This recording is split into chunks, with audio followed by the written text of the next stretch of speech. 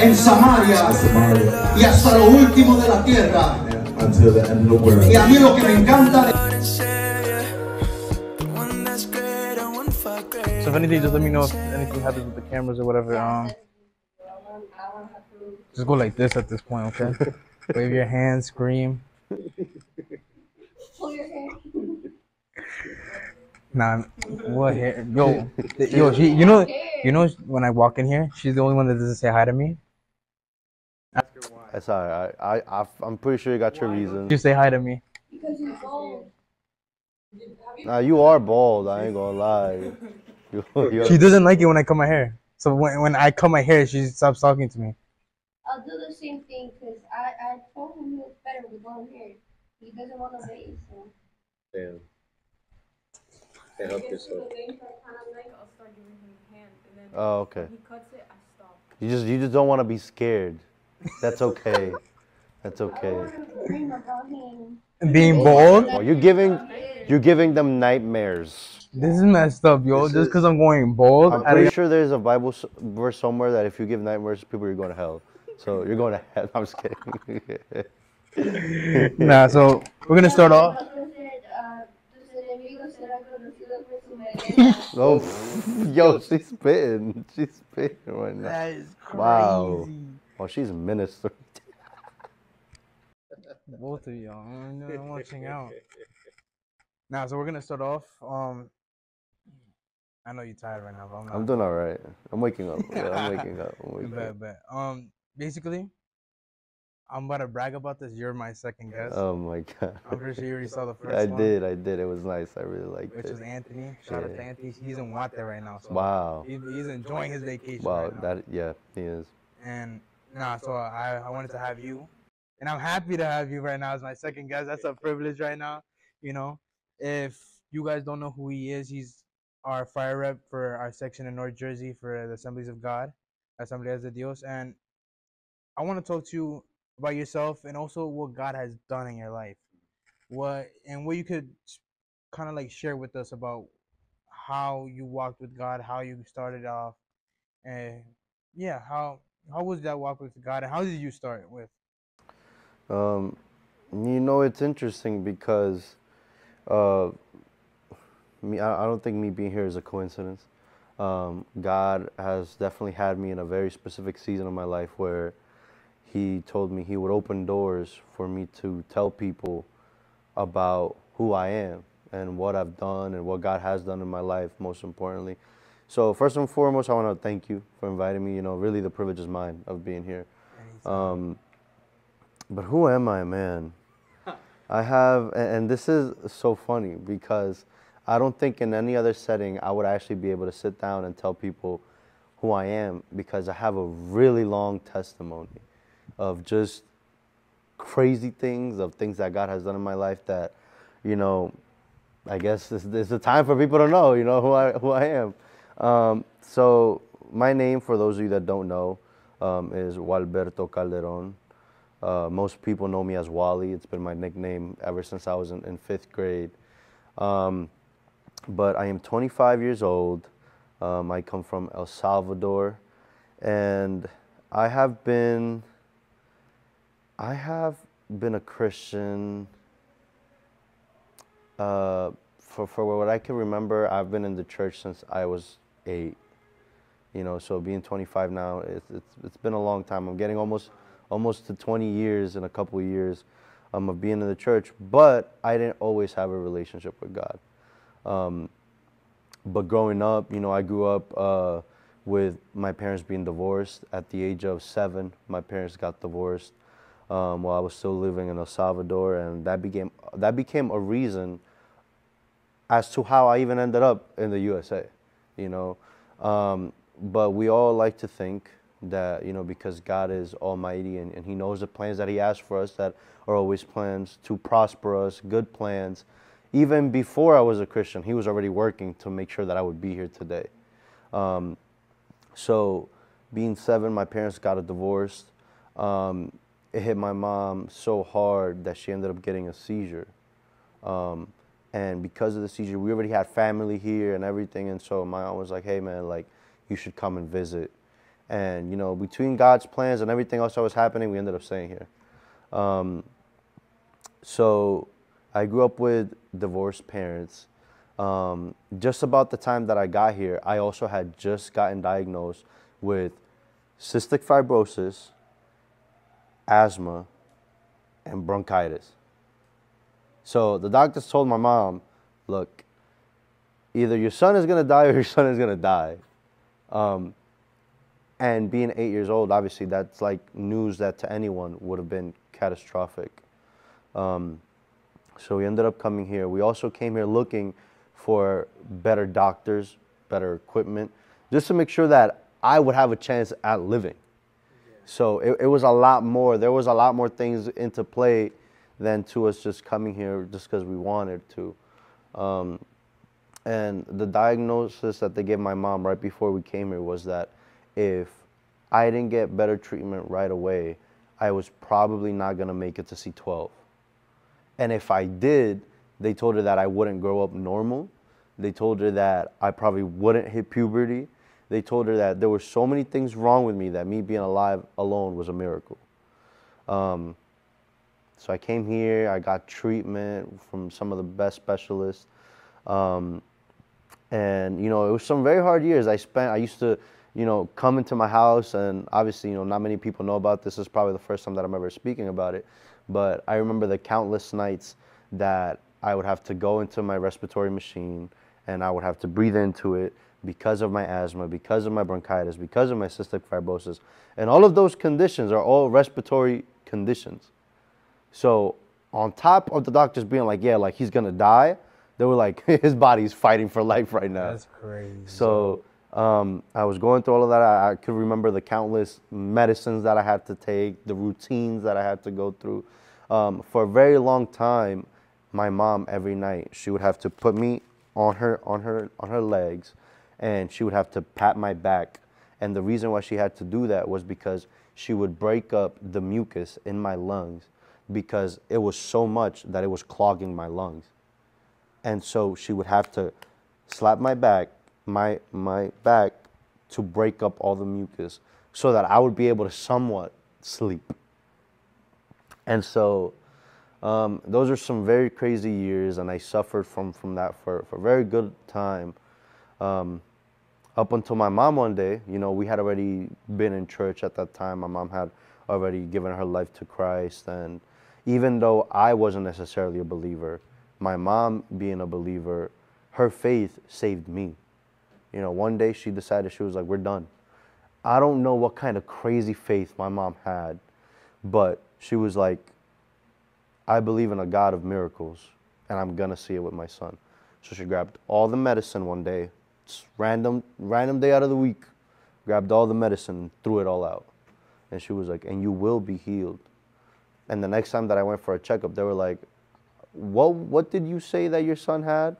Because we are looking at all these examinations and he has nothing. So from a very early age in my life, I got to witness the power of God. Even if I didn't understand it, you know, later on, as the years came by, I started realizing that just alone the reason why I was alive was because God had healed me, you know. And you would think that that would be enough to really give your life to God, right?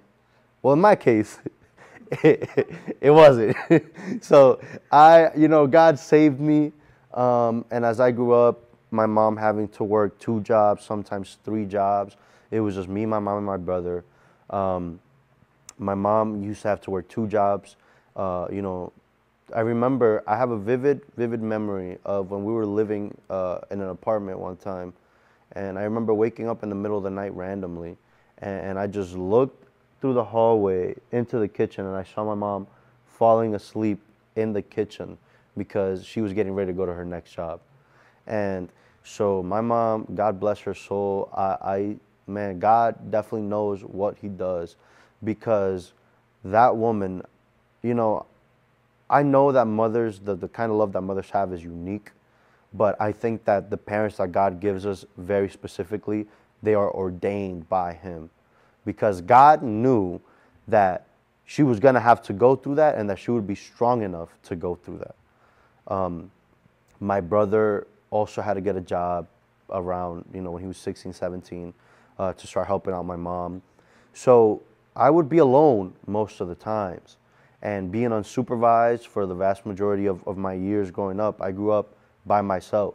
I started making friends in school. I started just becoming very acquainted. And at a very young age, I was extremely angry.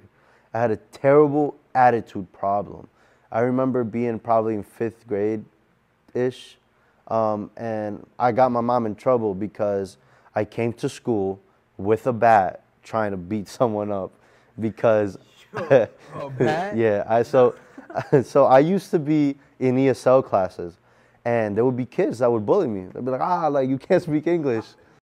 How you've grown up in like so many different like things that like me I've seen but never gone through myself. How was that like even in ESL? How was that like? What grade was that? Like what, high school maybe? No, that was elementary school. Still elementary? Yeah, like all of these things had like my life was chaos. And that was at a young age too. That's what it's hitting me right now. Like, like there's a lot, and there's so many other kids that go through like the same thing. I thank God I haven't. Yeah. But it's kind of like hitting me right now. I'm not gonna lie. I wasn't even 12 yet, and I had already, like I was trying to beat up kids. So I definitely was getting myself in some very bad situations.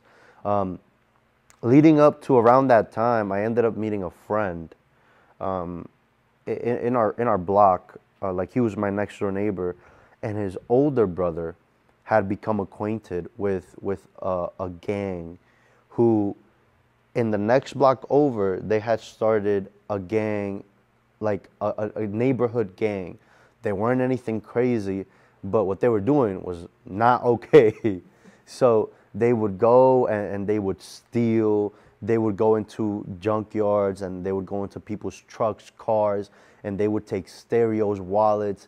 And I became invested in that lifestyle because he was my friend and I didn't know any better, and I started getting into that and I started liking it. And I remember one time we went through the regular routine.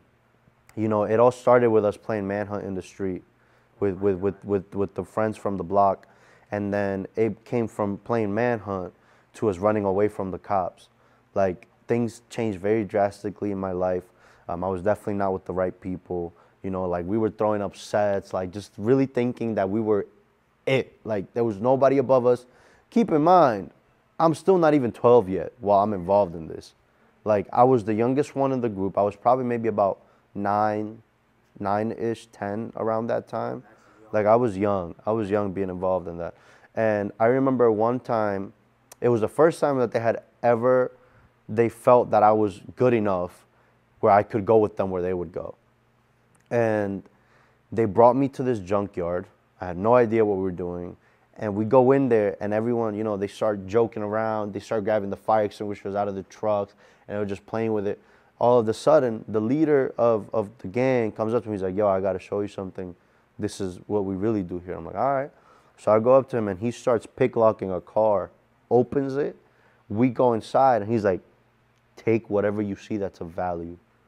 And I'm like, what do you mean? He's like, if you see money, this stereo that's here, we're taking that. If you see money, boots, anything that you see could be sold or have money for, take it. I was like, all right. So I went, I took the stereo out of the console, took the wallet, and that day, as we're like stealing all these things, everyone, like it wasn't just us, it was like 7, 8 other people, and everyone is going through trucks. Little did we know, they had gone there several times, so the people that would park their trucks there had hired someone that was a retired cop to watch over the yard because they knew that they had been getting their things stolen.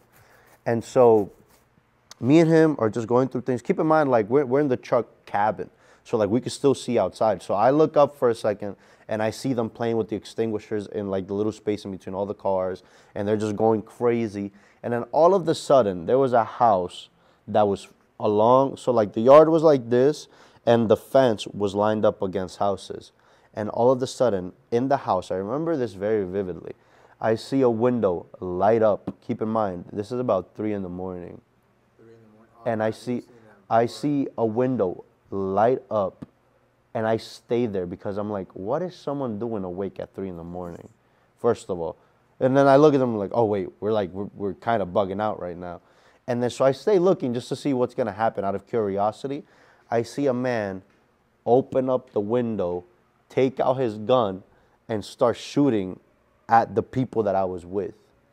And so the first shot ran off, the second shot ran off, and so my friend got the extinguisher, opened it, and just tossed it up, just made a smoke screen of a fire extinguisher. And the guy that I was with goes to me, we gotta go. So we get out the truck and we're running. We're just running through trucks. And keep in mind, I'm trying to keep up because they're all old. They were like 16, 17, 18. I'm like 10 years old, trying to keep up with them. I'm like scrambling, I'm like falling over.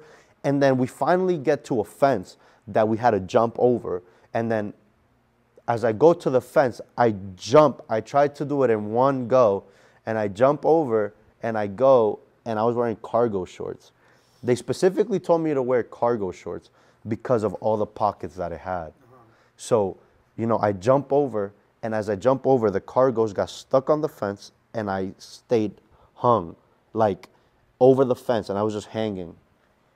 They finally picked me up, they took me, and they're like, run. So we keep running. By this time, the cops are already, like, they're in the yard. We hear the cops around the blocks, like, it was crazy. And so I start running out, and I'm like, what do I do now? I'm like, I still have the stereo, I still have the money, I still have cash. He's like, go home and meet me tomorrow. If you don't see me tomorrow, the next time we see each other, you give me everything. So he was prepared to go to jail, is what I understood. When I look back on it, everyone there was prepared to go to jail for what they had done. I had no idea what was going on. And so I remember I take off running, I put on my hood, and eventually after running, I just started running and I did not stop. All I would hear was just sirens going this way, that way. And then I finally slowed down, I calmed down. And that's when I realized that I'm like, wait, why do I feel water coming down my leg? And I look at my leg, and my shorts had ripped and the fence had gotten into my leg. And all of a sudden, I got blood dripping down my leg. So I stand on the side of the street, and I'm like trying to clean my leg. I'm like, oh my God, like, because I have to get back home. And so I clean myself up, whatever, you know, I'm fine. I start walking. And as I'm walking, I'm like, oh, you know what? Thank God, like, I'm almost home. And then behind me, I just start hearing footsteps, like running. So I'm walking, and all I hear behind me is just like, and I'm like, keep in mind, like, I'm trying to keep my cool. I'm like, either I'm about to get killed, I'm about to get arrested, or something's going to happen that is not good. So I just kept walking. I put my head down. I just kept walking. And all of a sudden, these cops run by me, and they just keep going. And I remember I looked up a little bit, and I just saw the gun holster, the boots, and the pants. And when I saw them, I froze for like 2 seconds. And I was like, gotta keep going. So I kept walking, and then I hear the running stops. I'm like, oh, thank God. Like, you know, they got away. I don't hear them anymore. Yeah. Turns out they had just stopped, and they had turned around. And they're like, hey, you, with the black hoodie. And I'm like, oh, my God. Like, I have a black hoodie. I'm like, and like, for a second, I go like this. And I'm like, and they're like, no, you're the only one on the street. I'm like, oh, no, it's me. And so I look up, and I'm like, yeah, keep in mind, like, it's not me at 25 you're talking about. It's a 10-year-old kid in the middle of the street at 3 in the morning. No, that's it. And to be honest, if I was a cop, I would have questioned that right away, a kid. And so he comes up to me, and he's like, where are you going? I was like, I'm going home. I was so good at all the bad things that I did, that I was so good at lying, I was so good at manipulating. And at 10 years old, I knew my situation. I knew where I was in. I looked at him dead in the eye, and I gave him a whole story that he believed. I was like, yeah, I'm just coming from my friend's house. I'm walking home. He said, why are you doing this so late? Don't you have to be somewhere? Like, where are your parents? And I was like, no, you know, like, this is just what we usually do. You know, it's never this late. I'm just walking home. And then he was trying to interrogate me He was like, you know, have you look? We got called about this. Have you seen anyone or have you heard anything? And I'm like, officer, I'm so sorry. I don't know. I'm just trying to get home to my mom. You know, my mom is worried. I'm already in trouble. Can you please just let me go? And something about them, when I said that, I'm just trying to get home to my mom, they probably were like, oh my God, this is a little kid. We need to let him go. Yeah. And they let me go. So I get home like 3:30 in the morning, 10 years old. I run to my room, put the blanket over. I'm like, oh God, thank you. Like I made it home. Like I'm doing perfectly fine. And then I start falling asleep. And all of a sudden I hear the door open. And my mom comes in the room. She takes the blanket off. She's like, where were you? What? I was about to question. I'm like, And yo, then yeah. my mom ran my pockets. And she found those things. She done beat my butt. You know, like when you get beat so bad, you have the best sleep of your life. Like I remember going back into that bed, and I was just like, keep in mind, very well deserved, because my mom had no idea what I had just done, and the fact that I had gotten home alone was a miracle, right?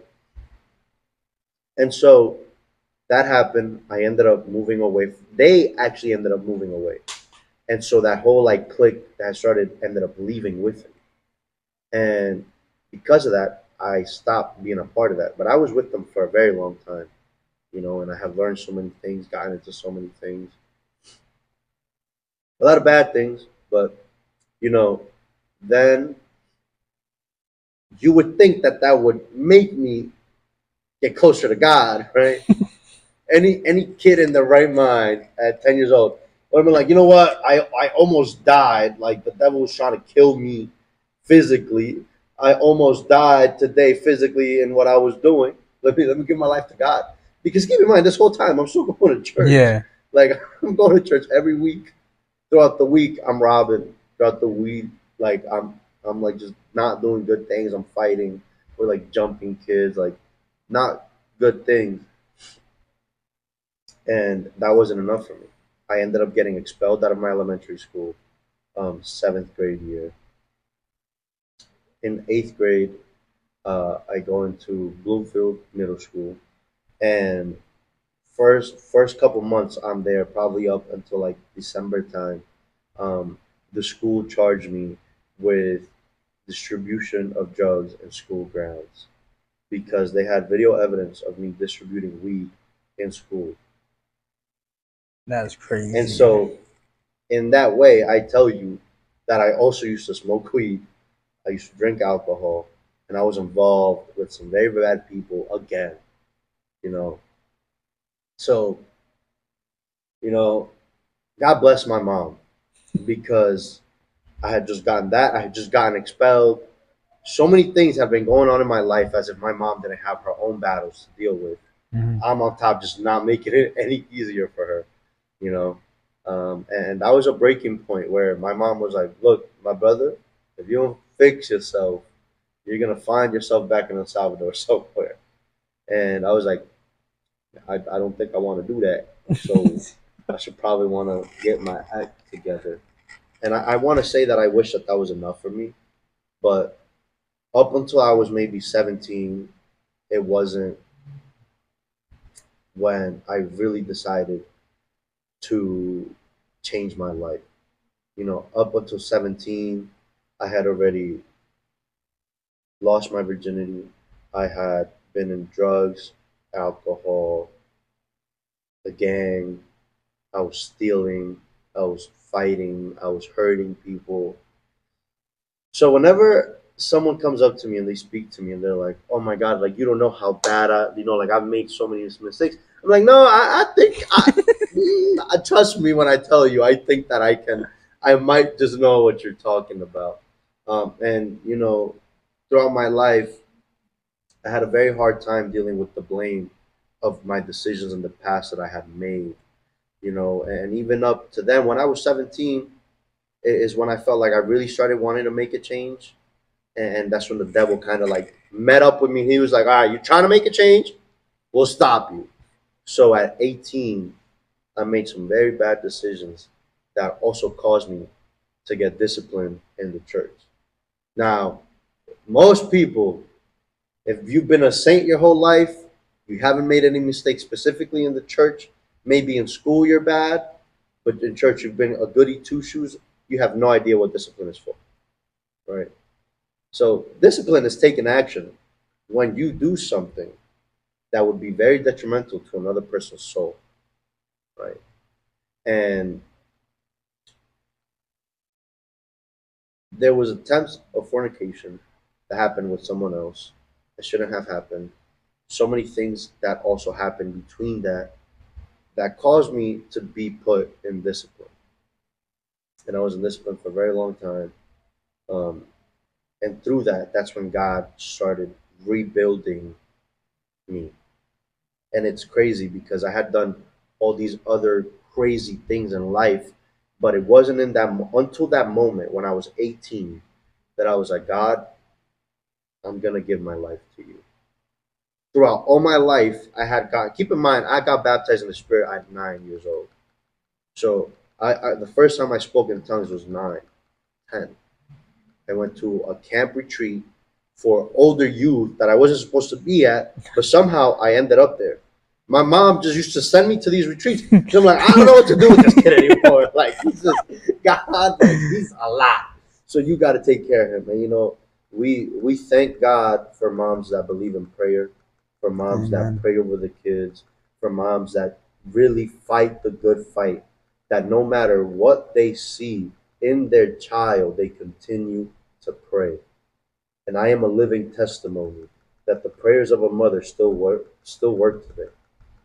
You know, and so at 9 years old, I get baptized in the Spirit, and at 9 I started my preparation, but it wasn't until 9 years later, when I was 18, that I finally decided to step into my calling.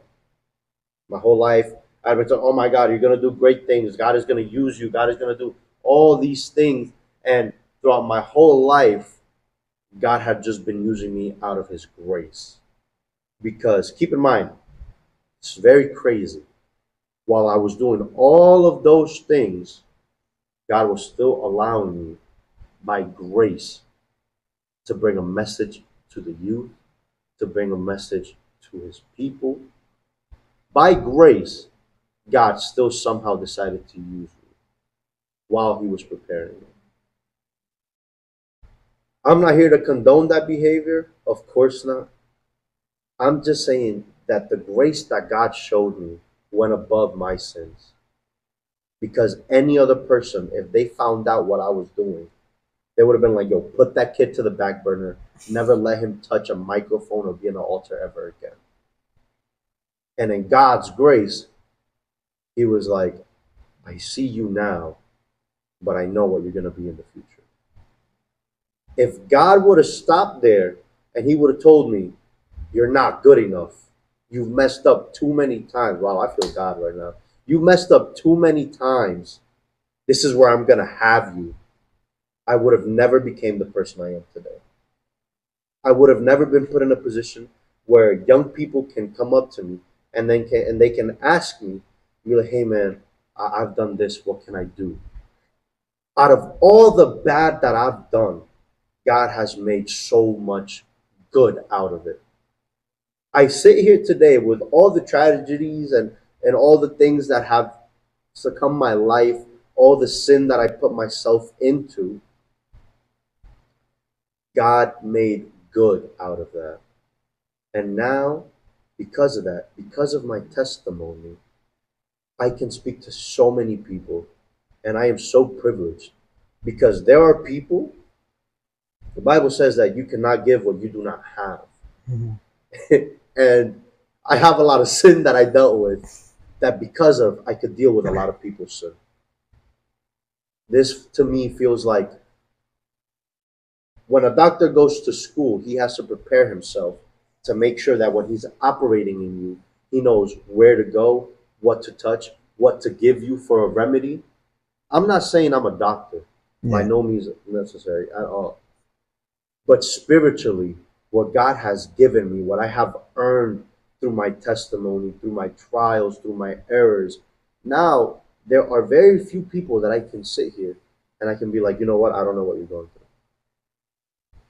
And that to me is a privilege, because with all the things that I was going through, it was very hard for me to find someone that could relate to me. Yeah. Because in church, we grow up believing that you are supposed to be perfect, that you're supposed to have no wrongdoings, that if you sin, you're going to hell. Which, don't get me wrong, the Bible very clearly states that if you live in sin, if you abide in sin, and if you don't confess that Jesus Christ is your Lord and Savior, you are certainly going to hell for all of eternity. The Bible says that. But the Bible also says that Jesus came to redeem us. He died for our sins so that we could be set free from them. And I am a living testimony of them, because I made mistakes over and over and over again. I used to have the craziest confirmations. I used to have the craziest words of people that would tell me, I know what you just did yesterday, but God is telling me to tell you that that is not who you are. You will speak to people. God will open the door for you. And keep in mind, I got those prophecies about 8 years ago. The other day I was doing the math, and I sit here being 25, and I realized that the first time I got a word about what I would be doing today, I was almost around 13 years old. So it's been 12 years from the first time that I ever got a word on what I would be doing in ministry. I got it at that age, and it didn't manifest in my life up until I was maybe 20, when I became a sectional leader. And, you know, although all of those things have happened for the glory of God, you know, you mentioned that I stand here as a sectional leader. And all of that is to say that no matter how dirty anyone has gotten, God still chases after the one. No matter how many people God has that are perfect, if He has called you for purpose, He will take you and He will grab you. And even if you come back crawling, because there were so many times I came back crawling to God, putting myself in situations. I remember very clearly, I used to play the piano at church. No one knows this. This is the first time I'm going to speak about this. I used to speak the piano at church, and this is the first time, this is the reason why I stopped playing the piano for so many years. I had started playing piano at the church. I had finally gotten that privilege after preparing myself for so much. And during that time, I had gotten caught up with someone who my ex ended up getting with my best friend. They hooked up. And so my best friend's girlfriend used to live very close to me in the neighborhood after we moved and we're in Bloomfield. And we had become really good acquaintances. And so when I found out that, you know, she cheated on me with my best friend, I went up to her and I was like, yo, we got to get him back. And she was like, okay, let's do it. And it's so crazy how the devil operates, because during that time, God was using me to start building up in me a worship ministry and an instrument that God has spoken to me about many, many, many years ago. When I was 12, 11, I saw the piano for the first time. A prophet came and spoke to me. God is going to give to you what is the desire of your heart. And it finally came to pass. I had started playing the piano at church, and I started hooking up with this girl while going to church, while being a part of the youth worship team, and I get a pregnancy scare. And she tells me, look, my brother, I am about 3 weeks late in my period, and I think I'm pregnant. Heart dropped. Oh my God. So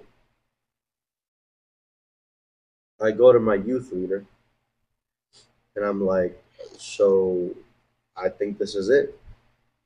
I think this is where I go. Everyone's going to find out who I am, because I've been hiding under this mask for a very long time. But I'm here to tell you first, this is who I really am. This is me. When I come to church, after I leave, I go hook up with girls. I go smoke. I go to parties. This is who I really am. And you know what he told me?